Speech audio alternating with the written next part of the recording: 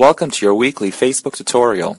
In this tutorial, I'm going to be teaching you how to add some style to your pictures. We are going to be working with a Camera Raw file. So let's open our Camera Raw file. And here we have this really boring picture. So I want to do something to it to make it look more exciting. The first thing you need to do is you really need to get used to your tools in Camera Raw. Find out what they do. Same with these tools at the top. They're really powerful and you can do so much with them.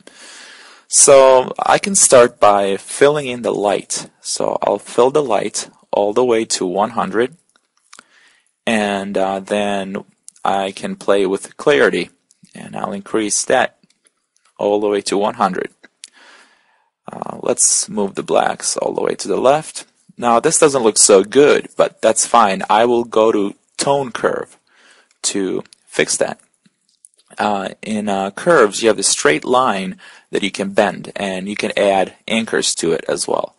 But I only need 3 anchors, so I will click on this anchor right here and hit delete.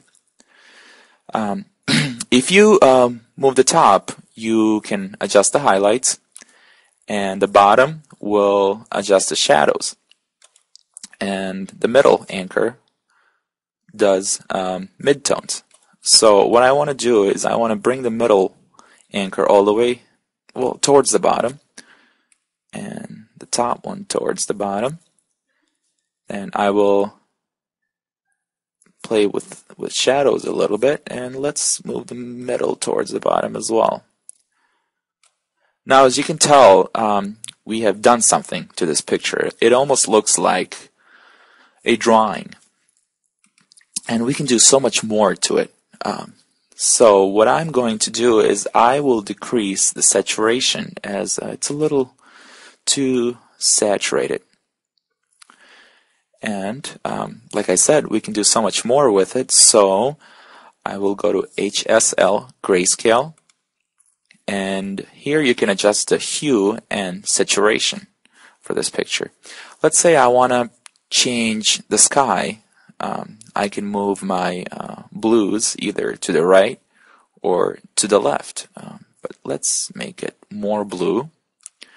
And if I want to change the greens, I can move the green slider either to the left or to the right. I think this will do for now. And if you want, you can go into Photoshop and do a lot more to it. But let me show you what it did look like in the beginning. This is what we had. And in a few easy steps, this is what we have done. Camera Raw is really powerful, and you can do a lot with it.